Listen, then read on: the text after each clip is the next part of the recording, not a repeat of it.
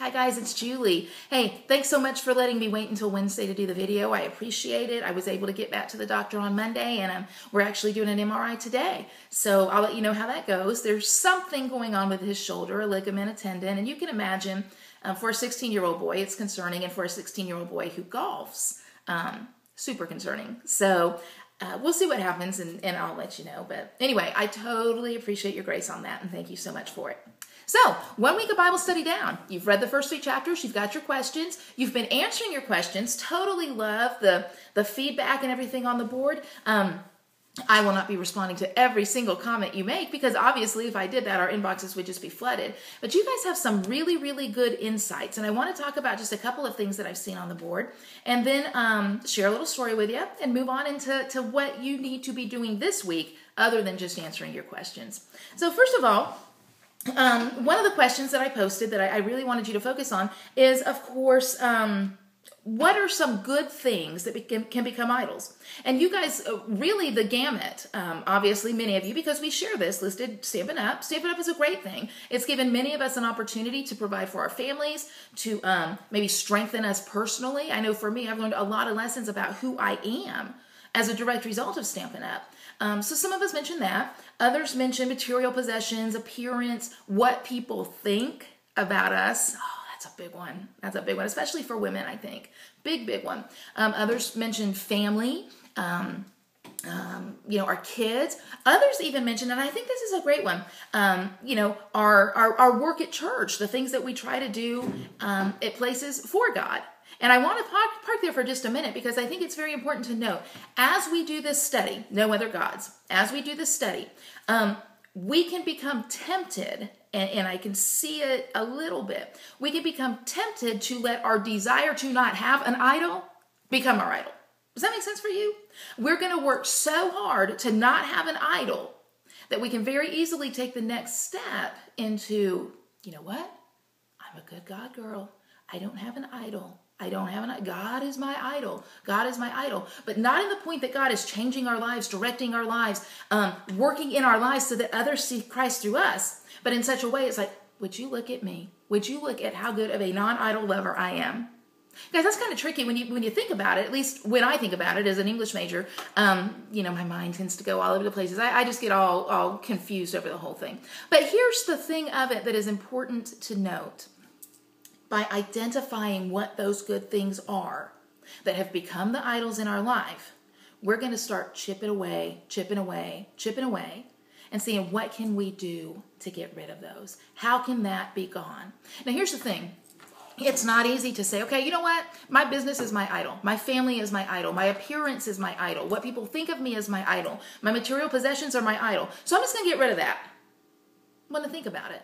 What is an idol? We defined idol. We talked about idol as anything that takes the place of God in your life.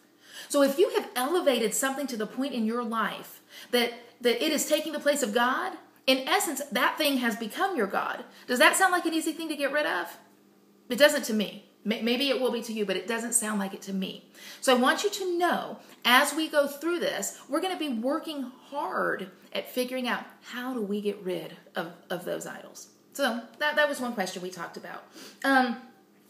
We also did talk about an idol, and I just kind of alluded to that. Anything that takes the place of God, and we were all pretty clear on that. And I think many of us were kind of convicted about some things with that.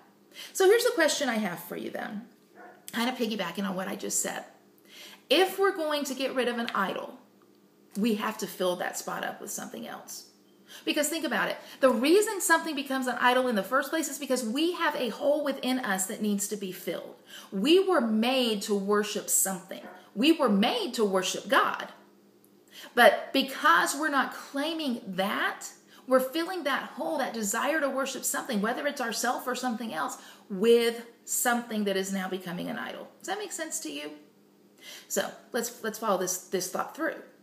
If we're going to get rid of an idol, there's a lot of hard work, and we're going to fill it up with something else, it makes sense that the thing we're going to fill it up with is something better than the idol that we've had. Now, it's very clear that the only thing that can fill us up, the only thing better, is God. So here's the thing. I'm wondering if the reason we're not filling our holes with God is because maybe we don't really trust that God can fill that hole. Is that a fair question? Maybe we don't really trust that he can fill it. Maybe in our deep down dark places that only we see at night, maybe we wonder, can God really do that? So the question I have is this: who is God? Well, the Bible tells us a lot of things about who is God. It starts off in Genesis saying who God is. God created the heavens and the earth. God is our Father God. The word is Abba, our daddy, the guy that we can go to and cling to, the guy that loves us as a father would.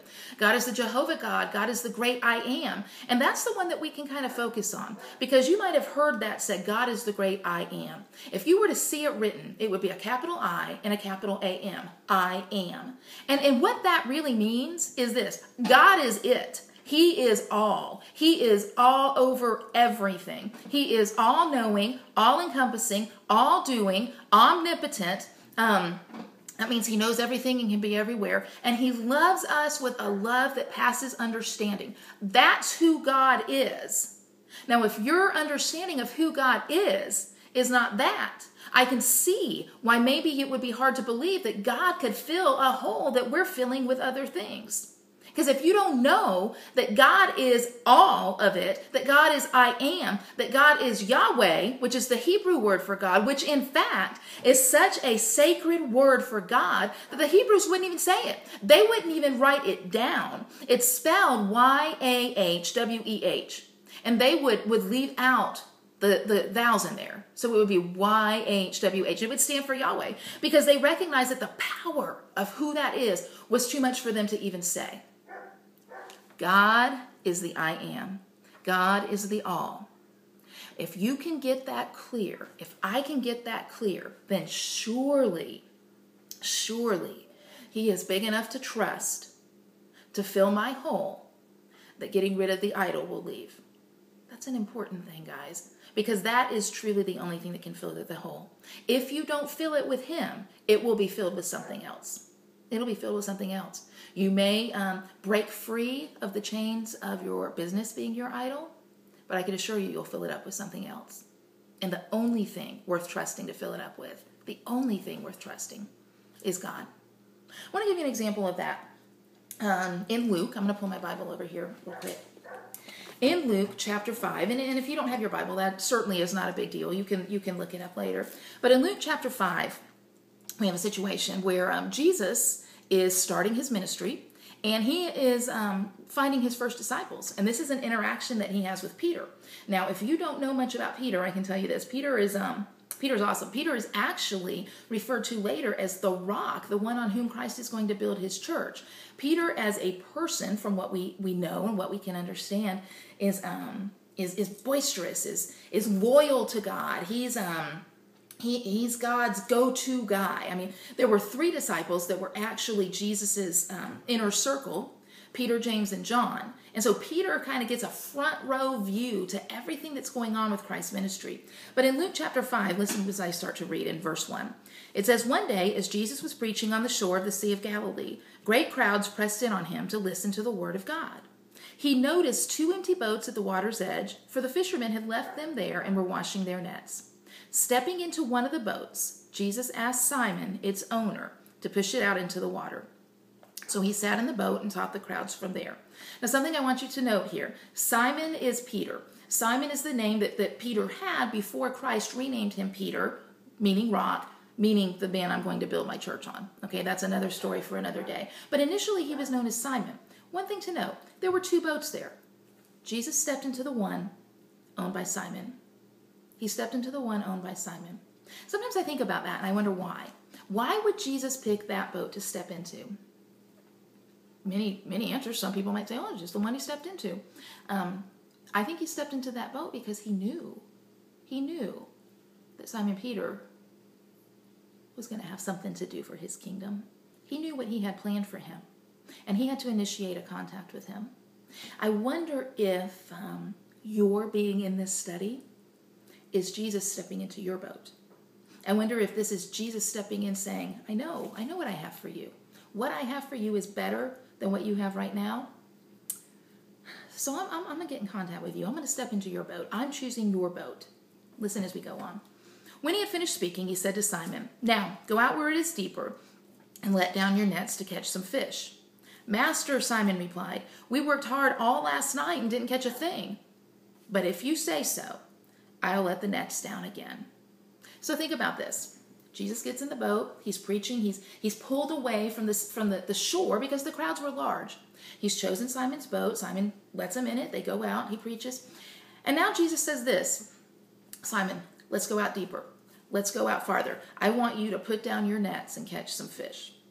Now, in this case, he's talking about literal fish. He wants to show him what he can do.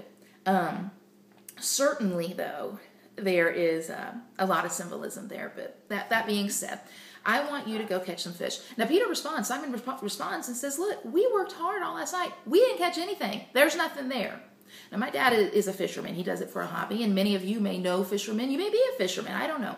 But you know, if you have gone out and you have fished and fished and fished and fished and fished, and there is nothing there, then there's nothing there. The last thing you want to do is go back out and fish some more. But Jesus told Simon to do it, and Simon says, we did it. But you know what? If you say so, I'll go do it again. In verse 6, it continues and says, and this time their nets were so full of fish they began to tear. And a shout for help brought their partners in the other boat, and soon both boats were sinking with fish and on the way to sinking. And when Simon Peter realized what had happened, he fell to his knees before Jesus and said, oh, Lord, please leave me. I'm too much of a sinner to be around you. For he was awestruck by the number of fish he had caught, as were the others with him. His partners, James and John, the sons of Zebedee, were also amazed. And Jesus replied to him, don't be afraid. From now on, you'll be fishing for people. And as soon as they landed, they left everything and followed Jesus. I love that story. I love that story. Why do I tell you that story, though, in this Bible study about no other gods? Because we're talking about trust. We're talking about trusting in the one who knows you, who made you, who loves you. And when he gets in your boat and he says to you, let's do a thing, your answer of, I've tried that thing. It didn't work. I don't want to do that thing. I know better about doing that thing. Let's not do that thing. When God gets in your boat and says, let's do a thing, girlfriend, do the thing.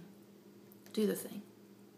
Because he has a plan for you. As he did with Peter, the nets filled overflowing with fish, they burst. Peter fell to his knees and said, you are it, God. You are it. You are it. And he left and followed Jesus. And we know lots and lots of stories to come about Peter. And if you don't know those stories, I'm going to teach you some of them because they're really great. Guys, you can trust in who's going to fill your hole when you let go of that idol. You can trust in the great I am. You can trust in God. You can trust in Yahweh. You can trust in Jehovah. You can trust in the character of the God that is in your boat and is loving you. I hope you have a great week. I'll see you on video next week. I'll be praying for you, and let's just all pray for each other. I love you guys. Talk to you soon. Bye-bye.